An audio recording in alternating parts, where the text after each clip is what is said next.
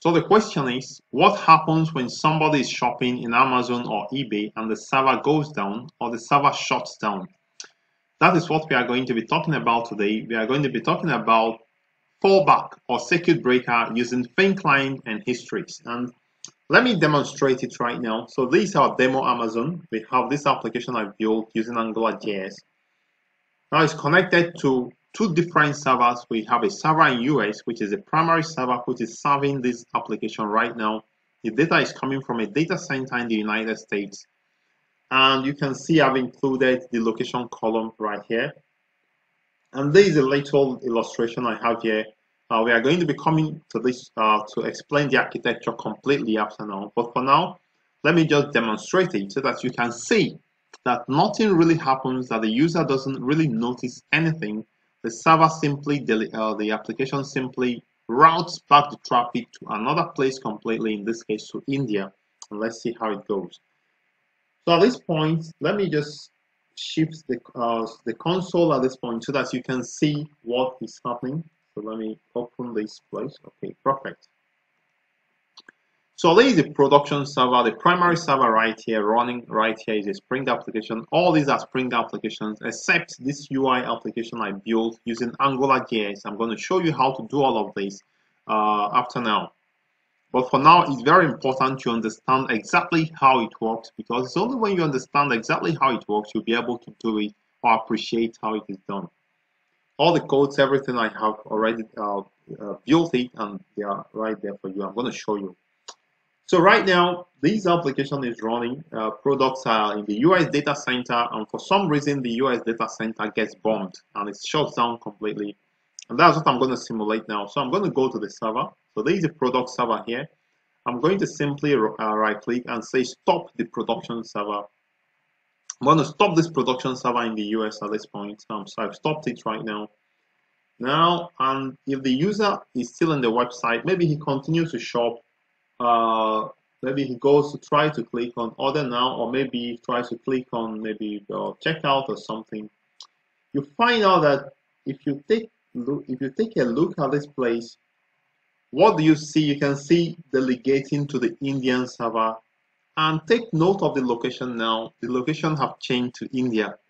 All this happened without even the user noticing what happened.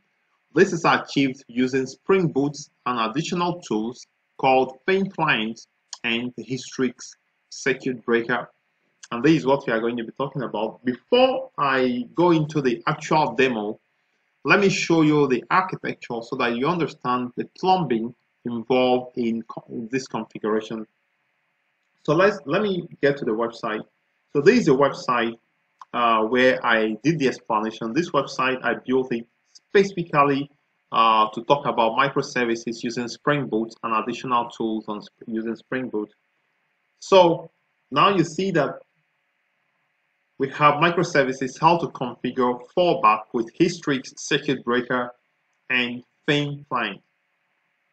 So basically, this is what we are talking about. This is a UI application built in Angular, and we have the two servers right there. One fails and it routes back to the other one. But there is a bigger architecture right here. And this is what I just demonstrated. If you look at this architecture, it has about 5 different sections, okay?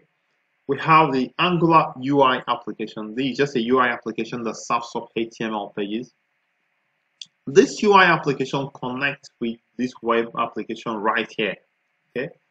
So many of the work is done by this web application, and this web application now connects to 2 different servers, okay? So the data hosting, the servers hosting the data, they are in different locations. It could be India, China, USA, different countries. There are many servers, but in this case, I've actually indicated only 2 different servers. Now, the negotiation between these 2 servers and the web application is done in some middle tier system, which is actually where the work is done. This middle tier system is called Feign plus Hystrix fallback system or configuration. So there are 3 items inside this fallback component, and one of them is the actual the product service proxy, the product alternate service proxy, these are two about the same thing. There are two clients where you can proxy into. So the product service proxy connects to the first server, the primary server. The product alternate service proxy connects to the server 2, the product server 2, which is this one you see right here. So let's take a normal flow. When a user comes here and goes to the AngularJS app and makes a request for product or something he wants to check out, it gets to the product web right here, this application right here, and it flows into get to the Feign client to this. Let's say it gets to this place, it routes through the product service proxy and gets into the product server. Okay, it doesn't get into the alternate service proxy product alternate service component or product alternate service product alternate service proxy. Anything that is called alternate only comes into play when there is a problem, when there is a failure. That is when these alternate components will come into play. So now, if the user tries to access the product server, for some reason the product server is busy and is down, it's going to fall back, and that's why it's called Hystrix fallback. It's going to fall back to the product alternate service proxy component, and this component is now going to route the request through the alternate service proxy into the second server. Now let me show you something. So assuming that you can see the Indian server is working now, so you have location is India. What happens when the primary server comes back online? What happens is that this primary server will take over, is going to take over from this alternate server and continue, because the primary server is actually the main server where the application gets its data from. The alternate server is meant to run for a while. So once the primary server is down, it's going to be fixed, and then the traffic goes back to it immediately without the user or the shopper noticing it. Let me just show you how it works again.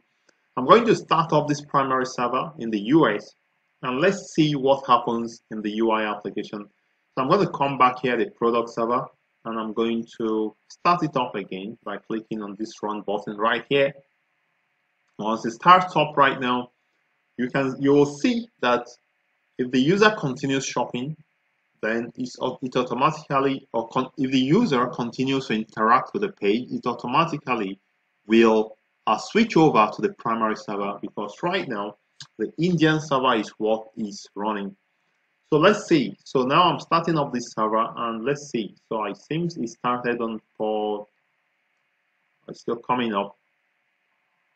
All right, Tomcat started on port 8080, as you can see. So if I go back to this page and the user is still interacting with the page, and you can see that location changes back to the US immediately.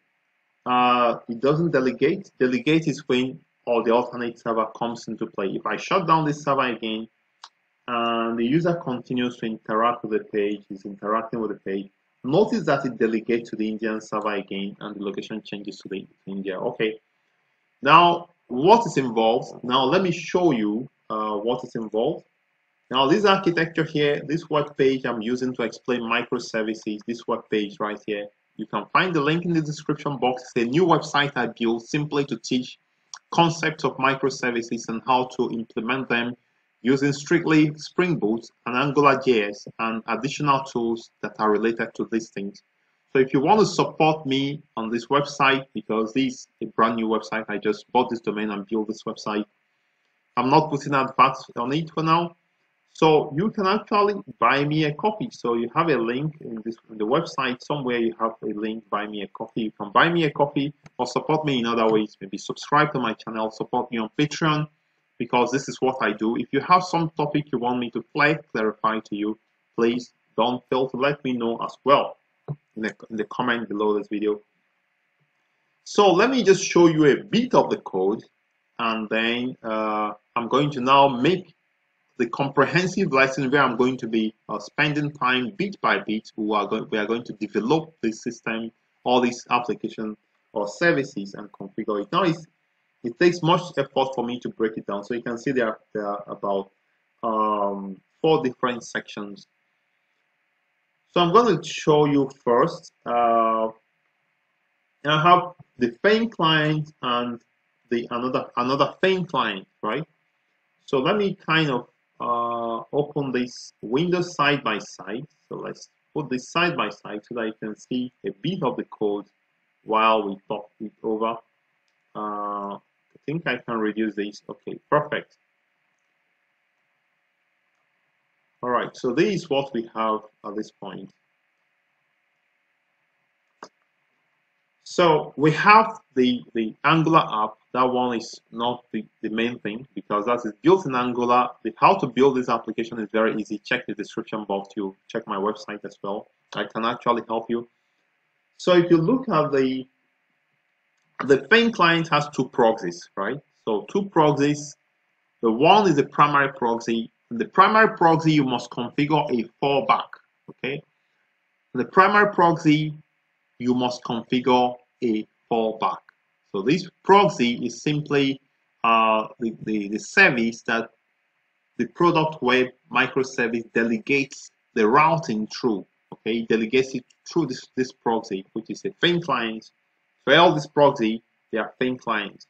And now the Feign client for the primary proxy is actually having the name, product proxy, the URL at port 8080, and at port 8080 you can see is going to this place.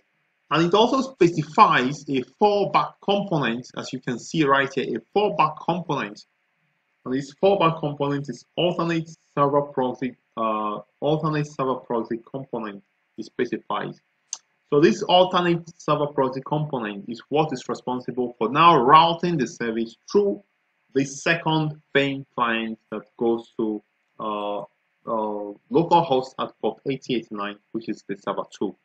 I hope you understand a bit of how this works. Not a comprehensive explanation because after now I'm going to be making a complete video on how this works step by step. It's a bit challenging to understand, but I'm trying to figure out a way to break it down with that.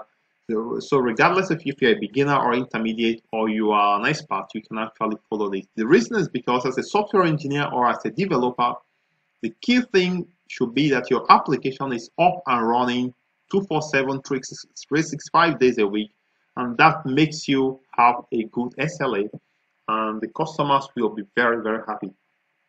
So these are the pieces of code. Now, if you want to access all these applications, I already built them. They're in my repository, and I think if you look at my website, you can find the link to all of them at this point. You can find the 3 links to them at this point. I think I added one more, so you can actually fork them from my GitHub and use them. But I recommend you follow me in this channel so that we can do it step by step, because in that way you'll be able to understand all the plumbings and all the bits of code that are put together, the dependencies, how it is built up from bottom up. And this is the best way to learn because it took me some time to be able to figure it out and be able to break it down for you. So I'm going to stop here for now. Let me now prepare the step-by-step tutorial on how to do this, including how to build this Angular UI application I have right here. And we are going to do this from beginning to end and how we can hook up all these microservices and make it run this way. So I'm going to be stopping here. If you've not subscribed, please subscribe. Let me also know that this benefited you. And I remain Kanchan the Tech Pro, and we see you in the next part.